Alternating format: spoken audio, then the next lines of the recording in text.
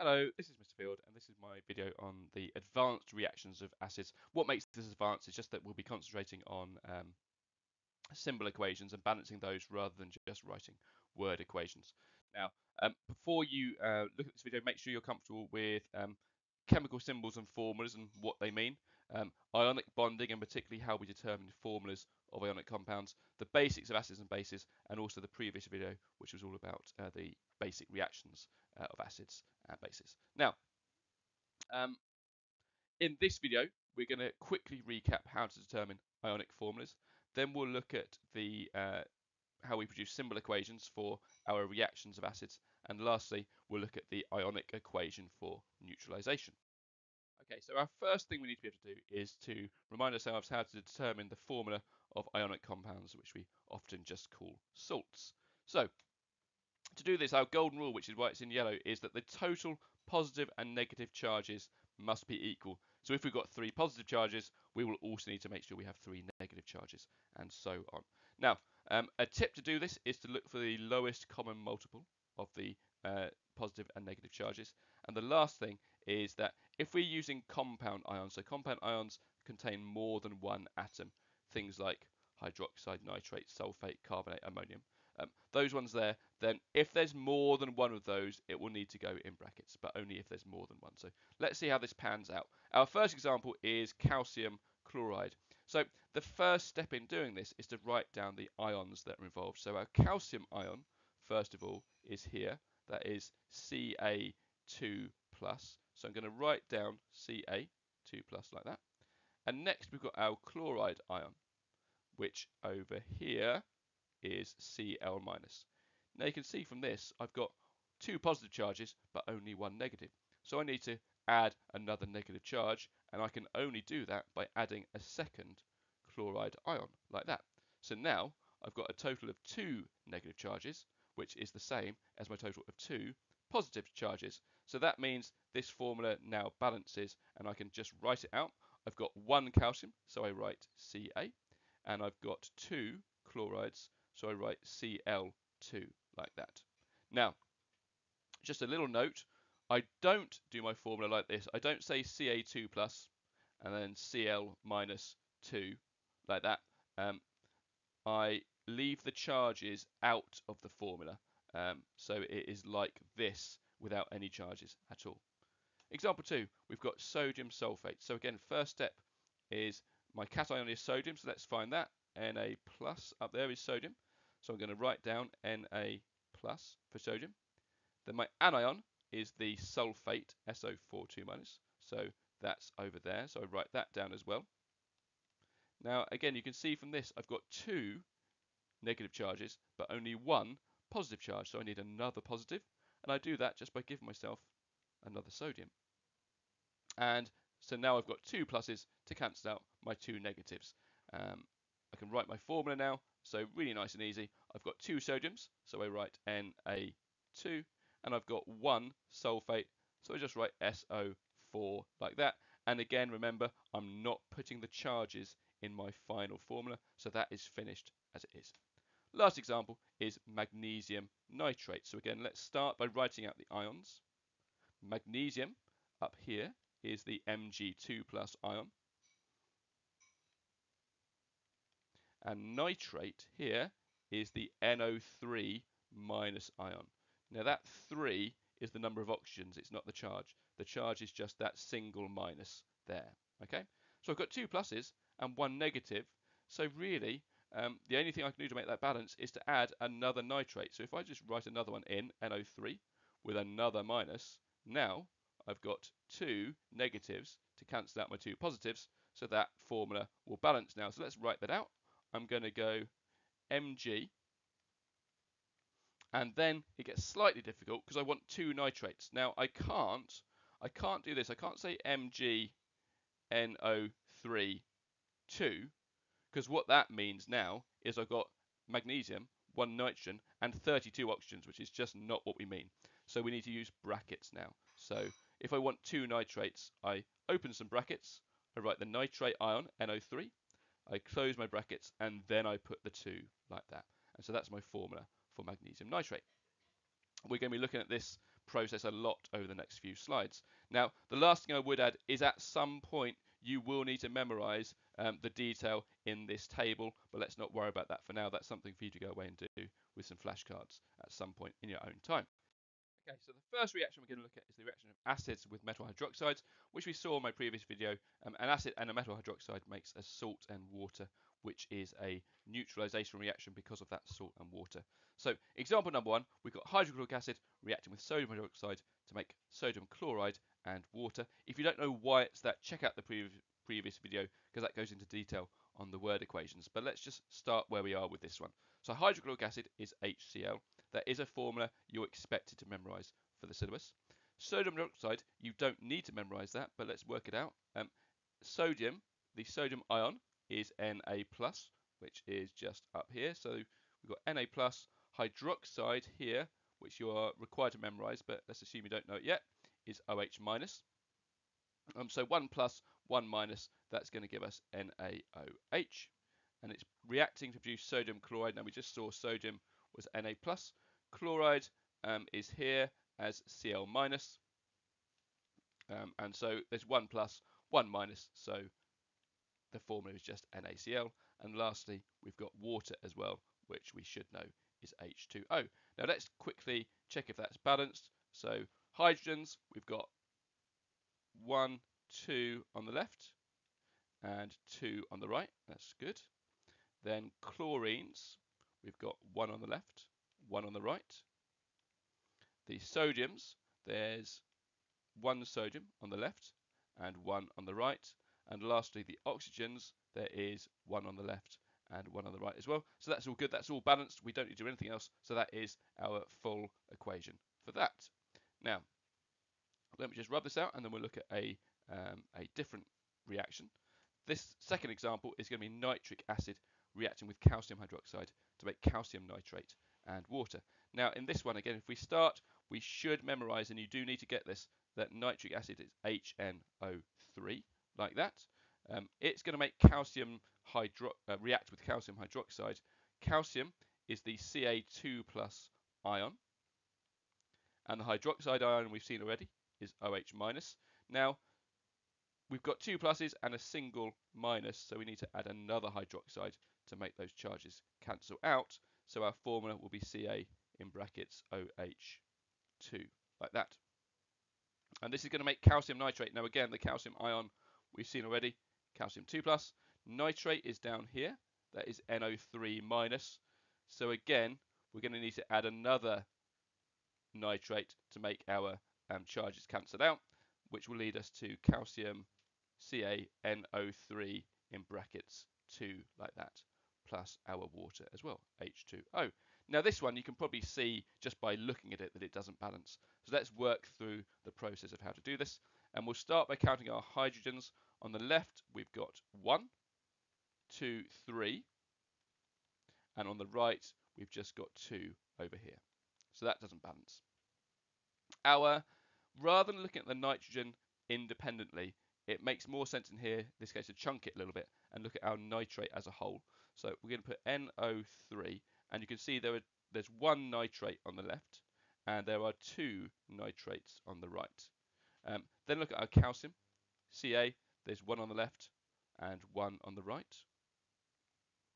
And now if we look at our oxygens, except for the nitrate one, so just these oxygens here, there's 2 oxygens on the left and just 1 on the right. So there are a few bits and pieces that need balancing here. Now the most obvious one to start with, I think, is this nitrate. That nitrate here is a big deal. So we've got 2 on the right, only 1 on the left. So let's put a big fat 2 in front of the nitric acid, and that will give us 1 more nitrate. It will also give us 1 more hydrogen. Okay. Moving down, our calcium's fine, so that's not good, but we still need to sort out the hydrogen here and the oxygen there because we've got more on the left and not enough on the right. So if we add a 2 in front of the H2O, that's going to give us 2 more H's and 1 more O, and so now that balances. Now, just to sort of recap the trick here, what makes it a lot easier is treating the nitrate as one big chunk. So do look out for those repeated chunks. that we can treat as one single atom when we think about balancing. Right, next up is the reaction of acids with metal oxides. Now, again, this time it's still a neutralisation reaction. We're still going to make salt and water, but what's going to be different is our formulas, because we've got oxides, not hydroxides. So example 1, hydrochloric acid and calcium oxide. Again, hydrochloric acid is HCl. That's a formula you're required to know. Calcium oxide, we've seen calcium before, but it's up there, Ca2+. Now the oxide ion is here, O2 minus. Now you can see we've got 2 negatives and 2 positives, so those cancel out, so our formula will just be CaO, like that. And it's going to make calcium chloride. Again, Ca is Ca2+. We've seen before that chloride ion is Cl minus, so you can probably tell that we're going to need 2 chlorides to cancel out, to give us 2 negatives to cancel out those 2 positives that are there. So our formula will be CaCl2, like that. Remember, we don't put charges in our final formulas, and also the water as well. So let's try and balance that. The number of hydrogens on the left, we've got 1 on the left and 2 on the right. Next up, we've got the chlorines. There's 1 chlorine on the left and 2 chlorines on the right. Calcium, there is 1 left and 1 right. And lastly, oxygen, there is 1 left and 1 right as well. So you can see that what we need is both another H and another Cl on the left, and that's nice and easy because they're both present in HCl. So if I just put a 2 there, that gives me 2 hydrogens and 2 chlorines on the left. So now we're all balanced. Life is well. Okay, let's just rub that out, and then we'll look at the second example. Pro rubbing skills. Right, now, next one we've got is the nitric acid reacting with potassium oxide to make potassium nitrate and water. Again, if you're not sure why that word equation comes out that way, check my previous video on the basics of these reactions. So nitric acid, we need to know this, is HNO3. And potassium oxide is K plus for potassium, that's up here. Oxide is O2 minus, so we've got 2 negatives and only 1 positive, so we need another positive ion like that for it to cancel out, so we're going to end up with K2O as our formula for potassium oxide, and it's going to make potassium nitrate. Now potassium is K plus, nitrate we've seen before is here, NO3 minus. 1 positive and 1 negative cancel out, so our formula will just be KNO3. No need for brackets because there's only 1 nitrate, not multiple nitrates. And we've got water as well, H2O. So let's try and make that balance. We've got hydrogens, 1 left, 2 right. We're going to look at the nitrates as one chunk again. So nitrates, we've got 1 on the left and 1 on the right, so that's all good. Potassiums, and this is where things are going to go a bit wrong for us. We've got 1 potassium, sorry, 2 potassiums on the left and only 1 on the right, and also the oxygens, not the nitrate oxygens, but the free oxygens. We've got 1 left and 1 right as well. So everything's all good except for the potassium, but by balancing the potassium, everything else is going to go a bit wrong. So let's have a little look. We're going to go KNO3. We need 1 extra K on the right, so I'm going to go 2 KNO3s. So that gives me another K, and it also gives me another nitrate. Okay. Now the only way to get another nitrate is to put a 2 in front of the nitric acid on the left there. So that's going to give me 1 more H, because it's HNO3, and 1 more nitrate as well. And so now that balances by putting a 2 in front of the HNO3 and a 2 in front of the KNO3. Okay, so what now about the reaction of acids with metal carbonates? Now this is a bit more complicated than the others because as well as making salt and water, we also make carbon dioxide as well. This is still a neutralisation reaction because it makes that salt and water. So example 1 then, sulfuric acid and magnesium carbonate reacting together to make magnesium sulfate and water and carbon dioxide. So let's put our formula for sulfuric acid. You do need to know these, but If you don't, there it is, H2SO4. Magnesium carbonate. Now, what's our formula for that? Magnesium ion is Mg2 plus. Mg2 plus. And our carbonate ion here, CO3 2 minus. So we've got two negative charges, two positive charges, so they cancel out nicely. So it would just be MgCO3 like that. And that is going to react to make magnesium sulfate. So again, we've seen magnesium is Mg2 plus, and sulfate, that is SO4 2 minus. So again, we've got two negatives, we've got two positives. That cancels out really nicely to just give us MgSO4. And also, don't forget, we've got the water, H2O, and that carbon dioxide, CO2. So our balancing is going to be a bit longer this time because we've got more different elements involved. But let's have a look anyway. We've got hydrogen, first of all, hydrogen, 2 on the left and 2 on the right. We're going to treat our sulfate as one whole thing because we've got sulfate left and right as well. So the SO4, we've got one left and one right. Magnesium, we've got one left and one right. The carbon in our carbonate, we've got one left and one right. And lastly, the oxygens that aren't in the sulfates, we've got 3 left and 1, 2, 3 right. So actually, that balances as it is, and no further action is needed. Let me just rub that one out, and then we'll move on to the next example. Right, so example number 2 then. Nitric acid reacting with ammonium carbonate to make ammonium nitrate and water and carbon dioxide. We'll do the same thing as before, so we'll write our formulas in. I might have to write a bit smaller here because I'm going to run out of space, but we're going to go HNO3 is nitric acid. Ammonium carbonate, now the ammonium ion here is NH4+, and the carbonate ion we've seen already is CO3 2 minus, so I'm going to need a second ammonium to give me two positives to cancel out those two negatives. So my formula will be NH4 in brackets 2 CO3 like that. And that's going to give me ammonium nitrate. Now ammonium again, NH4 plus. The nitrate ion we've seen several times this presentation is NO3 minus. Again, one positive, one negative, they cancel out nicely. So that will just be NH4 NO3 like that, plus water H2O plus that carbon dioxide CO2. Now let's try and balance this. So we're going to go hydrogen first of all. Hydrogens, there's 1 on the left. We're going to ignore the ones that are in that ammonium because we'll treat that as a whole ion in a second. And there are 2 hydrogens on the right, 1, 2 there. Now the nitrate, we're going to keep the nitrate together because we've got NO3 here and here. Now there's 1 nitrate on the left and 1 on the right, so we go 1 and 1.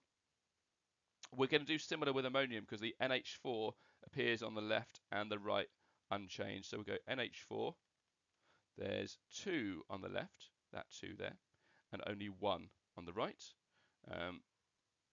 Lastly, we've got the carbon in our carbonate, there's 1 on the left and 1 on the right.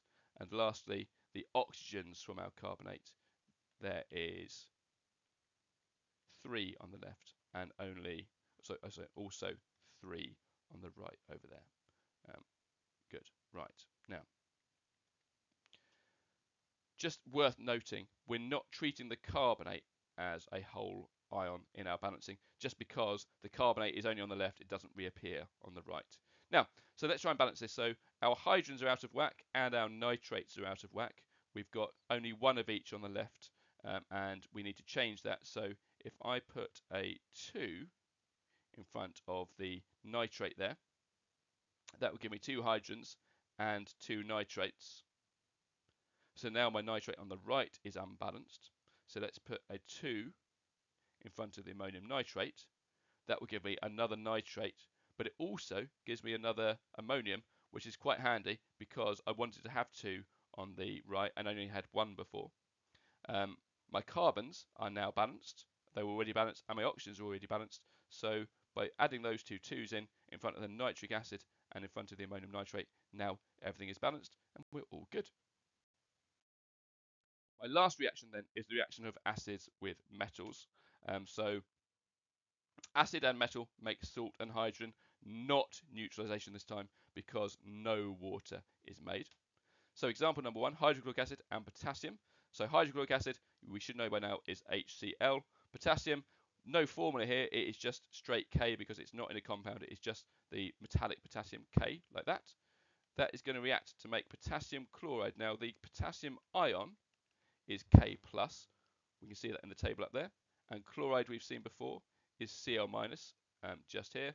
So one positive, one negative cancels nicely to give us just KCl as that formula. And hydrogen gas is H2, not just H. Don't forget that. So let's try and balance this now then. So we've got H's, Cl's, and K's. Now H's, there's 1 hydrogen left, 2 on the right. So straight off the bat, we're not balanced. Chlorines, there's 1 left and 1 right. And potassiums, there is 1 left and 1 right as well. So our hydrogens don't balance. We need more on the left. The only way to do that is to put a 2 in front of the hydrogen, in front of the HCl. That gives us 2 hydrogens, but it also gives us a second chloride as well. So now our chlorides on the right don't balance. So the only thing I can do is to put a 2 in front of KCl, which gives me 1 more chloride on the right, but also 1 more potassium. So now that doesn't balance, but nice and easy. All I need to do to balance it is to put a 2 in front of the K, and bish bash bosh, just like that, we are done. So that one balances nicely. Let's rub that out and look at the second example for metals and acids. Now this is sulfuric acid and sodium, making sodium sulfate and hydrogen. So again, we need to memorize the formulas of our acids. Sulfuric acid is H2SO4, like that. It reacts with just sodium metal. Sodium is Na, and it's going to make sodium sulfate. Now the sodium ion up here is Na+. Sulfate here is SO4 2-. So I'm going to need a second sodium ion to give me 2 positives to cancel out those 2 negatives. So my formula will be Na2SO4, like that, plus my hydrogens H2. Okay, so let's balance this. We have, starting with hydrogens, we've got 2 on the left and only, 2 on the left and 2 on the right. So 2 left, 2 right. I'm going to balance my whole sulfate because the sulfate appears on both the left and the right as SO4. So I'm going to go SO4. I've got 1 left and 1 right. And then sodiums, I've got 1 left and 2 on the right. So my hydrogen balances, my sulfate balances, my sodium doesn't. All I need to do is just stick a 2 in front of the Na there, and that gives me 2 sodiums on the left, and now that balances as well. So there we go. That's all of our different reactions of acids using these full balanced equations. I know it takes time to do these at first, but as you practice, it gets easier. The key step to a lot of this is you need to memorize the details in this table. That makes it so much easier because you understand what the charges are on each of the ions. Now, we spent a lot of time on this presentation looking at different reactions of acids, and we saw that 3 out of our 4 reactions are neutralization reactions, where we have an acid and alkali reacting together to make salt and water. Now, we've seen in previous videos that acids are sources of hydrogen ions, H+, and that alkalis are sources of hydroxide ions, OH-. Okay? And during neutralization, these combine to form water. Okay? And the ionic equation for that looks like this. So we have hydrogen, aqueous, that means AQ means aqueous, dissolved in water, and hydroxide, dissolved in water, reacts together to make liquid water. And this is the actual neutralization part of a neutralization reaction. Now, all neutralization reactions involve some version of this process. So we have similar equations exist for carbonates and oxides, but you don't need to know them. you just need to know this one. So you need to memorize that H plus and OH minus react together to make H2O. So that's it, the end. As always, thank you for listening, and well done if you got this far.